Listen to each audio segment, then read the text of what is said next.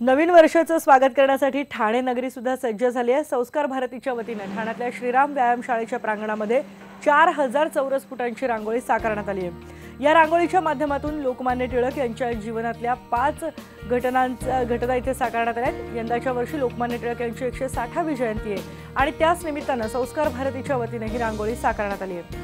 ही रांगोळी साकारण्यासाठी 5 तास लागले। त्यासाठी 400 किलो रंग आणि 250 किलो रांगोळीचा वापर करण्यात आला आहे।